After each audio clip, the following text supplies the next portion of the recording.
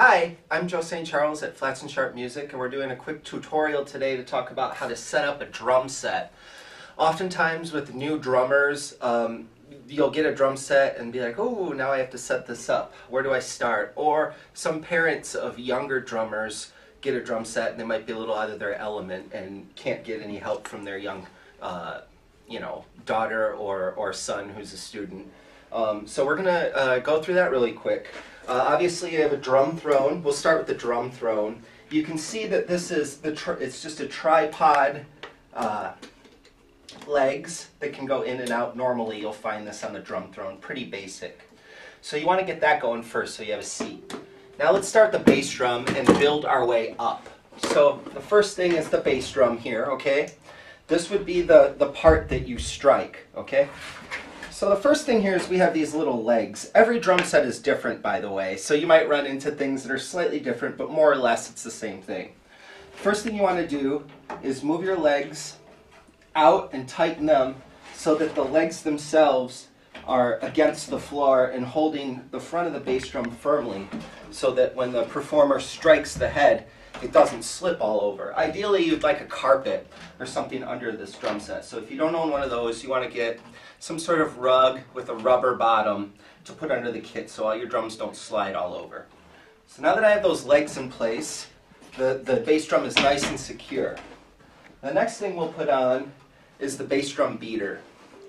Now, this particular bass drum beater, you'll see there's a clamp here, and then this will tighten it down onto the lip or the rim of the bass drum. Now, when putting this on, you don't want to put it all the way in, and you don't want to be too far out. You want to get it right on the thickest edge. Like this. You want to get it on the thickest edge of this rim so that this will actually clamp down really tight. If you put it all the way in, it'll tighten, but it won't be tightened down on anything. It'll just be solid but just kind of loose, wiggling around on there. I could show you an example really quick. I'm going to put it all the way down. Now this is firmly tight, but it'll wiggle around a lot. So you want to just kind of pull it out so it's right on the edge of the lip. And tighten it down really secure so that that thing doesn't go anywhere. So we got our bass drum on. Okay, now we're going to start talking about the toms. First of all, for this tom mounting system, we just have these bars. This is what you're going to see often. And you'll notice there's two of them. This is a 5-piece drum set we're setting up. And when we say 5-piece, we're not counting the cymbals or any of the hardware.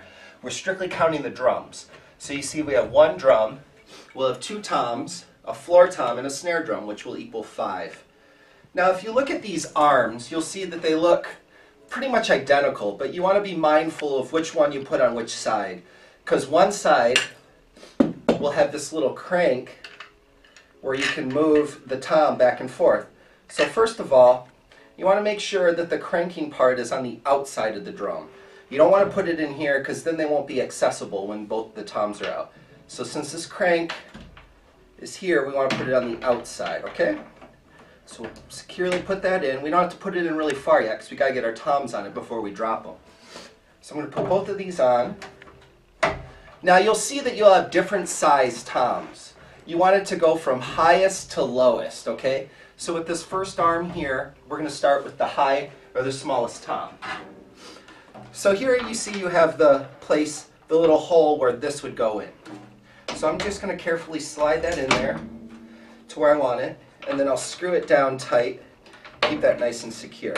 Now once the drum is actually on, that's when I in fact will lower it. You see there's a bunch of space here between the rim of the tom and the rim of the bass drum. I'm going to lower it to just to the point of where it's about to touch that rim, but make sure it's not touching. Make that nice and secure. Now you're going to see that this tom is slightly on an angle, okay? A lot of drummers like to keep it slightly on an angle. You can adjust the angle with the adjuster that we were talking about before, okay? You don't want it to be too much on an angle, and you don't want it to be too flat. Just a little bit on an angle. So that's usually good for me. I'm going to put that right there. Okay, so now we're going to fasten the next tom. Same thing, just goes on the opposite side. Okay. Bear with me here. Okay, so now I tighten that tom. And the same thing, I'm going to lower this. That should be good. So that both rims are about parallel to each other, more or less. Okay. Sorry, bear with me. Next, let's talk about the snare drum. First of all, this is the snare drum stand, okay? First thing we do is, you see it obviously has those tripod legs like our drum seat or our drum throne. So first, loosen those, and let's just get it standing before anything, okay? And now you're going to see there's these gripper things that kind of come down. What the heck is that all about? Well, you'll see there's a couple places. This one, this twisty thing, would adjust the height of your snare drum, okay? The next one would adjust the tilt, just like these, where this tilts back and forth. Just like the toms, I like to keep it on ever so slightly of a tilt in towards you. That's my preference. Other drummers have different preferences. Now the other thing you'll see is this little thing that spins back and forth. This will adjust the tension of this gripper that will actually grip the bottom of your snare drum. So the higher it goes, the smaller its grip gets, okay? So we want to make sure that it's nice and wide open that the snare can fit in. Let me grab that snare drum. So here's our snare drum. You'll see with the snare, obviously this is the bottom of the snare where there's the actual snares themselves. That will go on the bottom. Now you'll notice this little lever here. This is actually a control to turn your snare drum into a tom drum. All it does is release these snares, so it's a tom, and then you turn the lever up and it's your snare drum. I like to put this lever in towards me, so you want to put it in towards the tilt.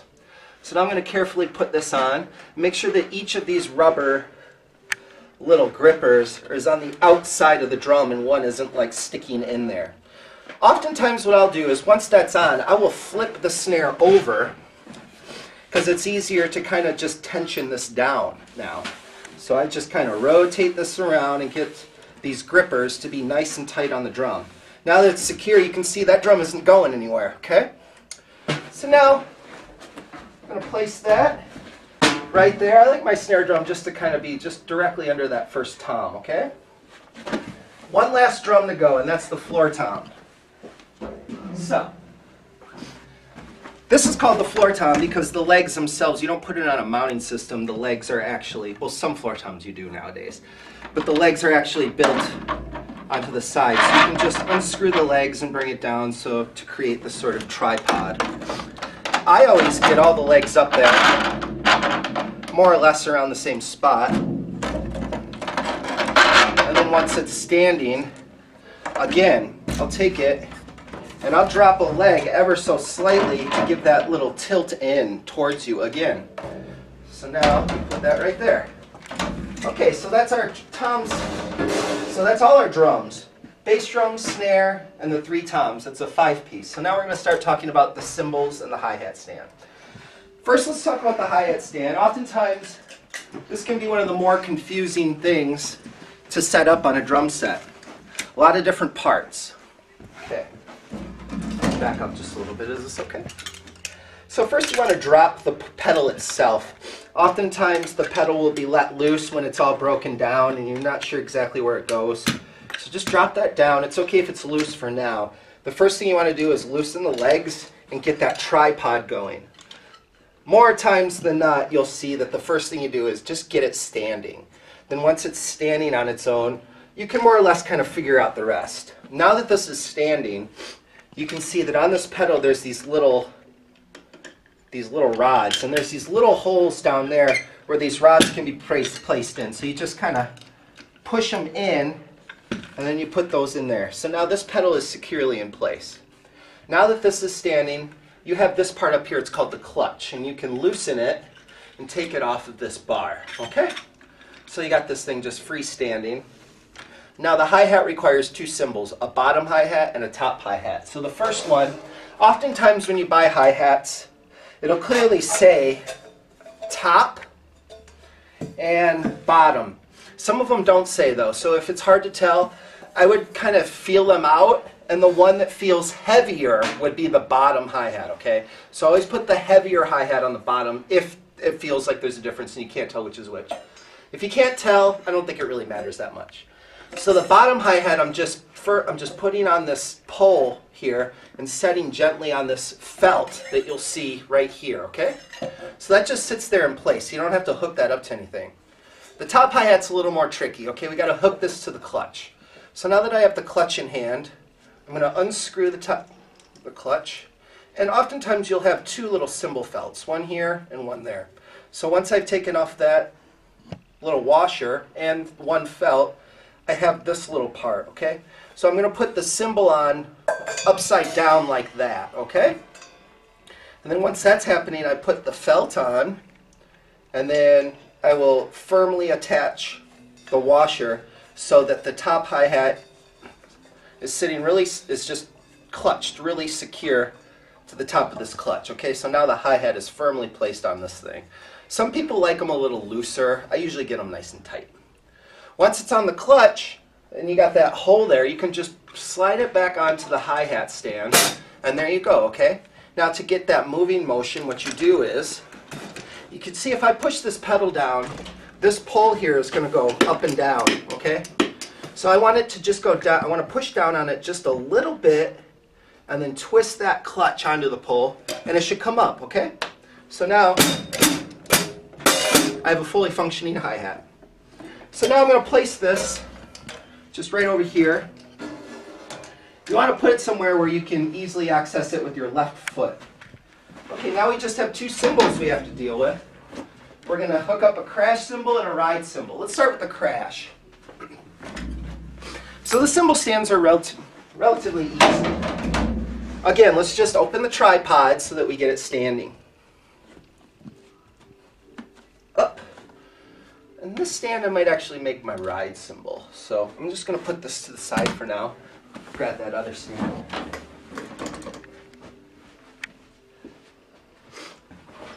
Okay, so now I got both of my cymbal stands. They're standing, okay? We got the tripods going.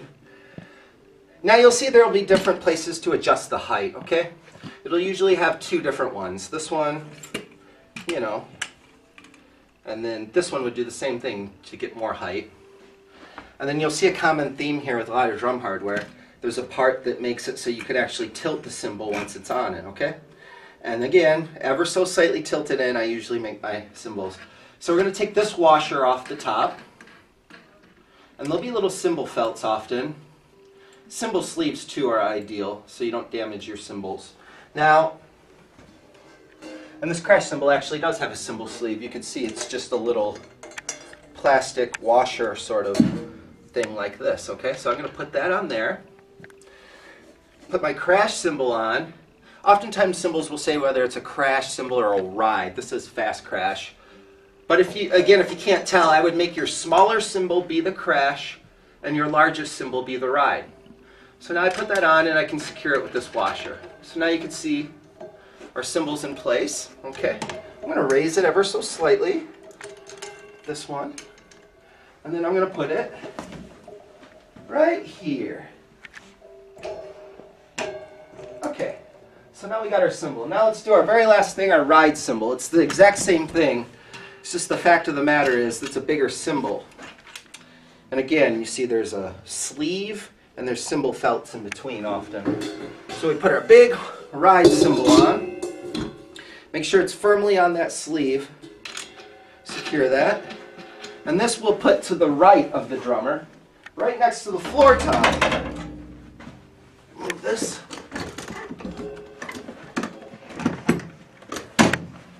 And then once everything's set up, you can just kind of adjust it a little bit here and there to make sure everything is where you want it to be. Okay? That's more or less it. I'm Joe St. Charles at Flats and Sharpe, and this is how to set up a drum set.